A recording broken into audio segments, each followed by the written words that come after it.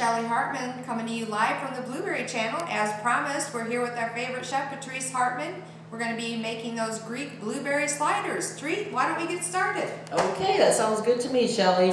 I have the blueberries right here. They're frozen from the blueberry store, and I'm going to put them in a food processor. Wow, those things look great. They are very good, and every time they're very consistent. You can always count on it to be very, very good. This is going to be a little loud because what I'm going to do is chop them, not really fine, but just kind of chunky. So it just take a couple seconds. Okay.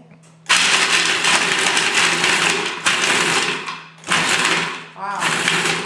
You can do it with a knife, but they kind of roll all over. And it's not really the most pleasant thing to do. So I'm going to put these chopped up blueberries into my ground beef. Now, how many do we use, or how are we going to know what, quantities, or how many cups, or whatever? Well, I will have that all on a recipe on the website? Mm-hmm. Okay, that sounds good.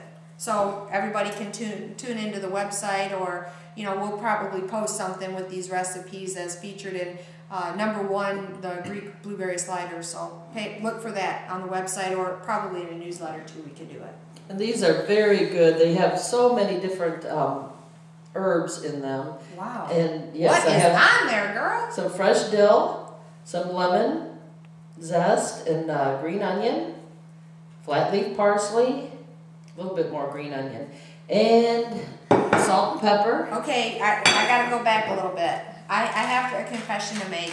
I did not know what lemon zest was. So could you explain maybe a little bit what a lemon zest is? Sure. I take a whole lemon and I have a zester, which is a little microplane that just takes the skin right off of the lemon and leaves the white pith onto the lemon. Oh. So you get the oils and the essential oils out of the lemon skin, and it's really very flavorful. And it doesn't make anything runny because it's not a juice. Oh, nice. I was glad to know that. So. Oh, it's very good. I use it in so many things. And I'm also going to put in a store-bought Greek seasoning spice. Just a little bit, because that'll have the oregano and garlic. And I kind of like it. So then I'm going to just take my clean hands and get in there. This is if you're going to make a meatloaf. And I squish everything together till it's very well incorporated. That looks good. Could you use it like a turkey burger, or could you use like any other type of ground burger or meat? Sure, chicken or turkey would be fine with this. I have made it before. I would use the same exact things. Okay. It's very versatile. Wow. Now they're frozen blueberries, so this is very cold, and you're gonna have to cook it a little bit longer than you would your normal burger. Oh, so are you saying that we could use fresh blueberries too? Yes, oh, you can. Okay. And I would chop them also. Oh, okay. Chop them up, because there's these berries from True Blue Blueberry Store are so big. That's right. And these are sliders, and they're very small burgers, so it would be kind of too much blueberry maybe in the burger. Okay, I gotcha. So what are you doing now? Okay, I'm making a patty. Okay. And it's a slider, so they're small buns, so I'm just making a small one, and I'm going to put my finger in the indentation. Why are you putting that in there? Well, that helps the burger stay flat. Oh, gotcha. If you didn't do that, then it would be it'd be risen very high, and it would not I've seen that before. Like they're like that, and they're really awkward.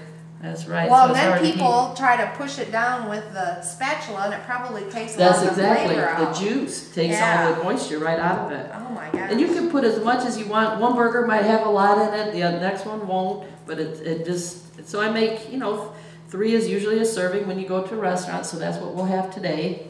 I'm going to rinse my hands. Well, actually I'm going to wash them very well. And Shelly's going to put those in the pan that I have preheated. She's going to put a little olive oil in first, just so they don't stick. That is lean meat that I have there. Treat lets me do little jobs like these. And it should be screaming hot. So you hear that sizzle? That's what you're looking for, to get a good crust on your burger. Woo! And those will cook about 2 minutes each on each side. Okay. And then they're done. Wow. Okay. And then we also have some condiments that we're going to put on, and they're very, very tasty. And again, just like with the addition to the raw meat, you can put anything you'd like on it. Look at that. Wow. Well, we'll need some buns to go with that. Yes, I do. All okay. right. So, just to prepare, you just put your burger on and put anything Now, you what like. are these? They're really not buns, are they? Or what are they? These are potato rolls, actually. Okay, potato rolls. Perfect. You just slice them. Okay. Open. And then you put whatever you would like on the buns. And Shelly, I have some tzatziki sauce over there.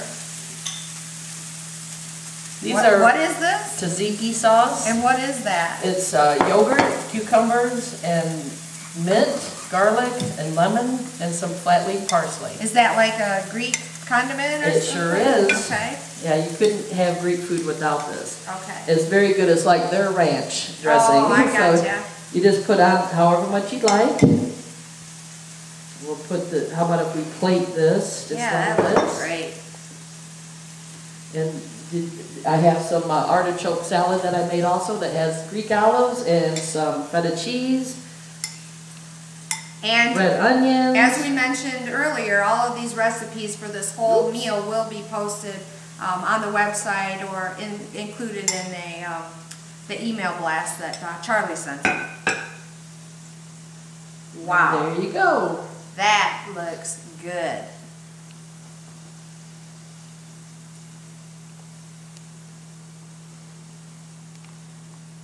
Cut.